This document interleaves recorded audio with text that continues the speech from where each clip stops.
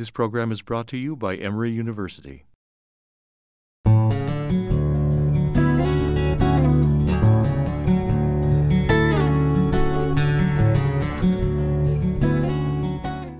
name is Donna Troka. I'm an adjunct professor in the Institute of Liberal Arts here at Emory University, and my course is called From Archives to iPads, Investigating Discourse of Sexuality at Emory. And there's several goals of the course.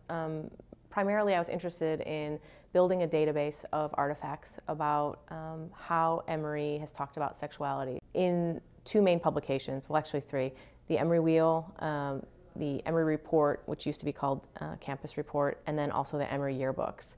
So, so the way that we do that is have my students coming up to Marble and doing that archival research. They're capturing what they're finding with iPads that were loaned to us through ECIT, Emory Center for Interactive Teaching. I'm interested in my students obviously working on their critical thinking skills, their critical writing skills, and then because they're going to be blogging, I'm interested in them developing digital scholarship. So they're writing about what they're finding in the archives and also the scholarship on sexuality that we're talking about in the classroom.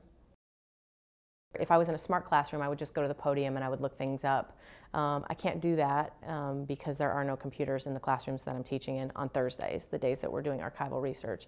So, and the fact that I have the iPad and I can move around the room, and I am constantly moving around the room, either talking to the students about what they're finding, or helping them figure out what it means.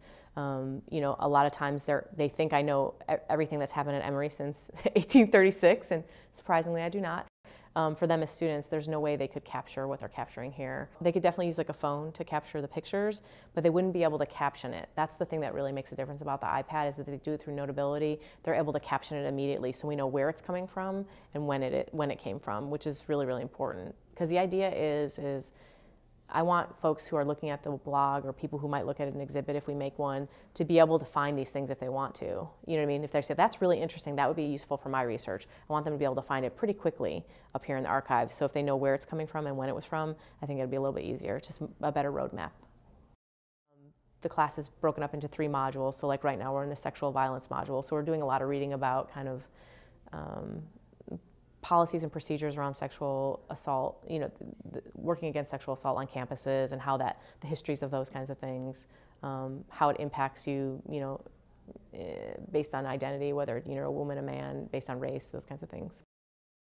So at the end they have these video group presentations. So they're broken into 5 groups based on topics. And so at the end of the class, the last 2 days of class, they'll be presenting those video projects. I see it as more kind of a short documentary where they basically lay out, if we were to theorize what the discourse is on sexual violence at Emory for the last 175 years, this is what it is. They'll be using all the artifacts that they captured.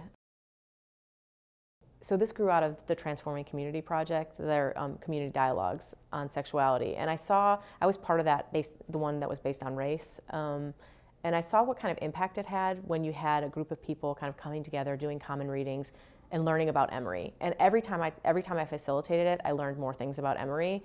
And you know, this is my life. I spend most of my life here, so I felt like it was important for me for us to learn those stories, like the ways in which we talk about different topics. And because I felt sexuality was one that we hadn't seen a whole lot about, kind of even in the general materials on Emory, and I understand why that is, because I think it's a touchy subject for a lot of people. I really wanted to say, okay, well, let's see what we'll find. You know, I thought it would be an innovative way to teach, which I'm always trying to push myself, even though it's very scary at times.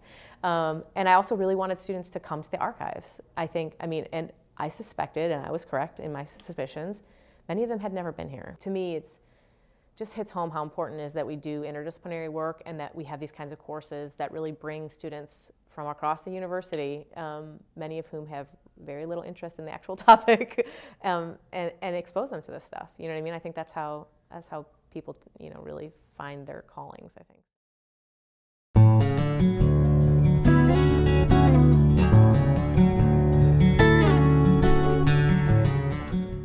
The preceding program is copyrighted by Emory University.